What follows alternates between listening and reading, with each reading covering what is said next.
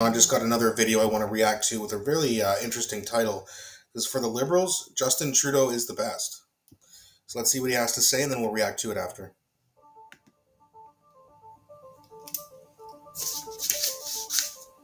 Justin Trudeau might actually be the best option for the Liberals heading into the next election. Hi, I'm Brian Lovely, political columnist for the Toronto Sun. It may not seem like it right now when you look at the polling. Justin Trudeau and his Liberals are 18 to 21 points behind the Poilievre Conservatives, depending on which poll you look at. We've had three out this week. Abacus, the Angus Reid Institute, and Ipsos, all saying the Conservatives are at 42%, and the Liberals, they're anywhere between 21 and 24%. This is some of the lowest polling they've had outside of their disastrous 2011 campaign in recent memory. These are horrible stats, and yet Trudeau is sticking around. He was on CBC earlier this week, and he absolutely dismissed the polls. He tried to undermine the entire polling industry with some of his comments and said Canadians aren't at a decision point yet. That's true. We are ways away from an election. And my three rules in politics, Because of him. Voters are fickle, polls can change, campaigns matter. So all of this could look very different by the time we go to the polls if we last until October 2025. But why isn't Trudeau leaving? Why isn't he saying, you know what, somebody else should take over the helm. Somebody else should lead the party into the next election. Maybe it's because he looked around the room and said, this isn't a great crop of candidates. Mark Carney, he's the guy that everyone's pointing to, the former Bank of Canada governor, former Bank of England governor, former Goldman Sachs banker. I mean, he's a dream for the Conservatives to run against, but he keeps being put forward as someone that will save the Liberal Party. And yet, check out this post that Carney voluntarily put on X, formerly Twitter. He's in an Oilers jersey. Yeah, okay, great. He's originally from Edmonton. He's supporting his hometown team, holding a can of beer that doesn't look like it's opened and looking like he's never seen a can of beer before. I showed it to one longtime Politico who laughed and said, Bordeaux before Bud. That seems to be Carney's view.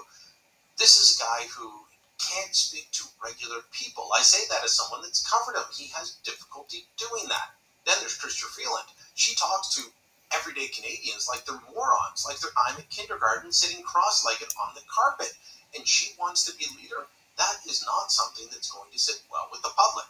You've got Francois-Philippe Champagne, who I think could do a decent job, Dominic LeBlanc, who should never be underestimated, Melanie Joly, Anita Anand. All these names are being floated out there, but none of them are going to take over from They're not good enough Peter either. Poilievre and the Conservatives being so far out in front. They're not going to be able to turn things around, which leads to the question, why would Justin Trudeau leave? He may actually be their best campaigner.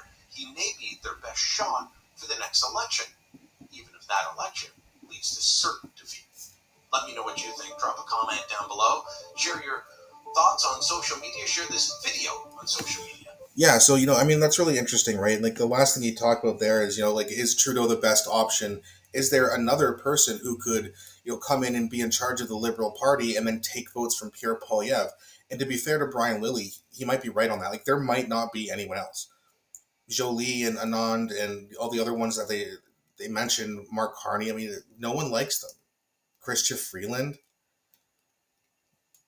LeBlanc, like, no one likes these people. I mean, it's just, like, Canadians have made it very clear that they are not only done with the Liberal Party for the next election, but done with them for at least a little while.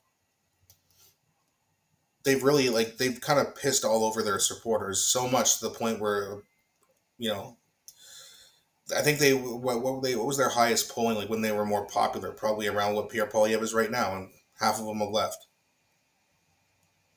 That's not to, maybe you can also make the argument that Pierre Poilievre might be a politician who can overperform in the polls. I'm not sure about that, but let's be honest, it's looking right now like Pierre Poilievre is going to not only win a majority, but push Trudeau back and the Liberals back all the way to fourth place. Going to be kind of embarrassing, but I can't wait to see it. I'm sure most of you can't either. Now, in terms of Mark Carney, I know a lot of Liberals are pushing for him. Bank of Canada, and he worked for Goldman Sachs. That's all you need to know. He is not a man of the people. He does not work for the people and is out of touch pandering with his stupid Oilers jersey. And he's holding a can of Bud Light. And it's like, or maybe it was just regular Budweiser, whatever it was, but he looked like he didn't even know how to hold a can. I mean, he's very out of touch, and their pandering doesn't work. We understand that people like that, like Mark Carney, who work for Goldman Sachs and the Bank of Canada, are elitists and probably globalists too.